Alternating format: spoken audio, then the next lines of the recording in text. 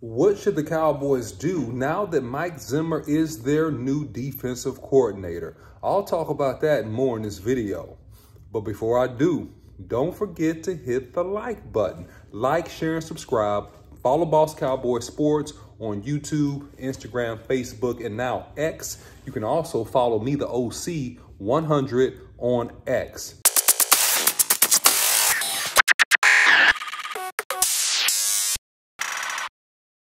So, it appears through reports that Mike Zimmer is the new defensive coordinator for the Cowboys. That's fantastic news in my opinion, because he is the best man for the job, having previous experience with the Cowboys organization, having head coaching experience with the Vikings, having extensive defensive back and also defensive coordinator experience around the league.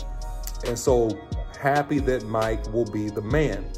The question is, what should the Cowboys do from here?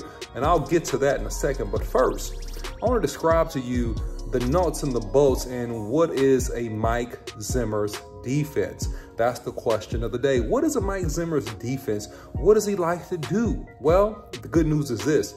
He likes to run a 4-3. And he likes to run an aggressive style 4-3 defense. If you look back at his days with Minnesota, even with the Bengals and beyond, you saw an aggressive 4-3 style defense. But you always had, I'll share this with you, a couple of good pass rushers. So that's number one.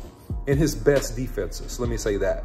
And you always had at least one guy in the middle of that defense that could take care of business. Think back to Geno Atkins. If you follow lineman play with the Cincinnati Bengals, he had Geno Atkins. Geno Atkins was the man for several years in the league, and he was dominant in the middle. He also always had a couple of physical linebackers, all right? A couple of physical linebackers, all right? So just keep that in mind. So, and if you look at a Mike Zimmer defense, he likes to play press man. Yes, he does. He likes to play press man. And so, look, you'll normally have a cover 2 or a cover 3 of some sort, but he does not have a problem pressing up those corners and making it extremely difficult, hopefully for the receivers, the key receivers anyway, to get off of the line of scrimmage. And in passing situations, he'll often go to a 4-2-5, all right? 4-2-5, all right? So what is that? Well, it's 4 down linemen, it's 2 linebackers, and it's 5 defensive cornerbacks, all right, or nickelbacks in that scenario, all right? So that's what he likes to do in the passing situations here. And he doesn't do it often, but look, Mike Zimmer is a guy that will blitz you. In particular, he will vary his blitzes, but one of his favorite blitzes, if you look back at Mike Zimmer and what he likes to do, he loves the double A-gap blitz.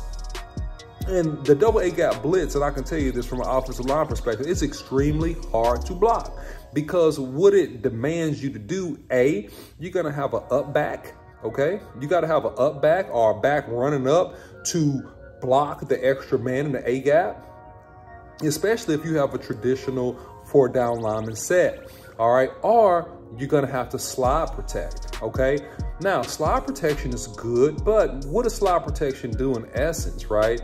It normally leaves one man on the outside free, all right, if the alignments are correct. And so what you have a man free if they're bringing additional pressure, or you end up getting one of their better pass rushers one-on-one with a back or a tight end, which he's going to get to that quarterback much quickly. So in essence, I'm going to mess up your play, or I'm going to dictate where you throw the football. I'm going to make you throw the football what we call hot, or make you throw the football very quickly. As soon as you catch it, you're throwing a football, which is very easy for me to predict that, and for me to have the appropriate setup and defense to make sure tackles underneath or on short routes or in the flats if you play that way.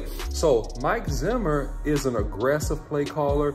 The beautiful thing about him and his defensive fronts, the thing that he strives for once he has good pieces, is this. is he strives for discipline. He likes people that plays gap integrity, that does not make assignment mistakes. So he is one of those type of coaches that he actually hates assignment mistakes. And he has been seen to berate players and to get onto players if they are making fundamental mistakes. This is great accountability for the Cowboys. And his bunches of defenses, these guys are normally aggressive. These guys are normally mean. These guys normally have a little bit of chip on their shoulder. And so that is what you get in a Mike Zimmer defense. Now, what do the Cowboys need to do from here to make this defense effective and to help this defense be all that it needs to be? The Cowboys have to make some moves.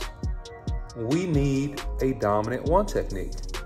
And listen, the odds that you get it in the draft are slim, just because these guys don't have the physical maturity. Most of them, okay, coming into the NFL, they need time to develop. You need to be very aggressive in free agency and getting somebody that has some life and some tread left in the tackle on the tire. I'm not talking about a guy that has 1 or 2 decent years left. I'm talking about a guy in the middle of his career that can come in and contribute for 4 or 5 years to the Cowboys.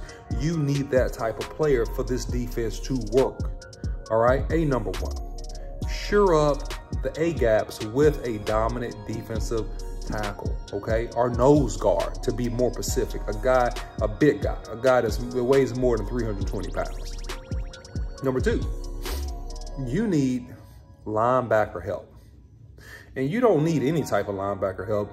You don't need pretty guys that don't like to tackle. You need a rough and tough, true to the bone Mike linebacker. You need a guy that likes to run through the A gap, and even if he doesn't make the tackle, he just likes to hit people.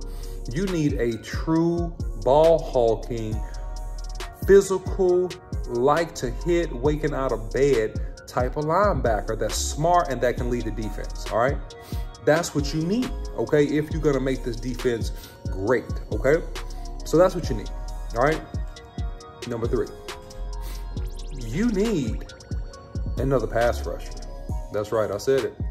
We don't have enough effective down lineman pass rushers that have put up big numbers for us to be a dominant defense. You need bookends. That means you need 2. You need a guy on each side of that line that can go for 10 sacks. Now, you know, some may argue we have guys like that in the building, but we don't play them, right? Because, you know, we have, you know, the phenomenon that Boss Cowboy came up with, a bastards versus son phenomenon, okay? Which does have merit. However you slice this cake, you need another guy opposite of Micah Parsons that can effectively put pressure on the quarterback and that can get you around, I would say, or over double-digit sacks. That's what you need. And that will allow Mike Zimmer to dial up the blitzes, to keep the pressure, to keep press man going, to make this thing very, very effective, because press does not work if you cannot get pressure on the quarterback. Doesn't work. Because what happens is that you get beat for big plays, or you get beat on quarterback scrambles. You get beat late in coverage, because no corner, however good he is, they can't cover forever. So the key to this is you need a guy that can stop the run in the middle of that defense. Linebacker, defensive tackle, you need another pass rusher that can help equal out the pass rushing opportunities on both sides of this, because another key element of a Mike Zimmer defense is this. He coaches stop the run first in terms of mentality. That's what he coaches. So the Cowboys, look for the Cowboys to play extremely nasty and aggressive, but the Cowboys got to make some moves. The Cowboys actually have to do less to help Mike Zimmer than what they did to try to help Dan Quinn. They have to do less. So the Cowboys are willing to make 3 to 4 key moves here. This can actually be a defense that can be pretty formidable coming this next season. So you guys let me know what you think about this. But Mike Zimmer is in the building. He's the new DC, and I'm glad about it. He's going to help this team grow. He's going to help us get toughness, intensity, and bring an intangible element of discipline and focus and hard work that we need in this building desperately. I think that he's the right man for the job. Y'all let me know what you think in the thoughts below. But that's it, man. Don't forget to follow Boss Cowboy Sports on YouTube, Instagram, Facebook, and Twitter. You can follow me, the OC100, on Twitter or X. And until next time, see you.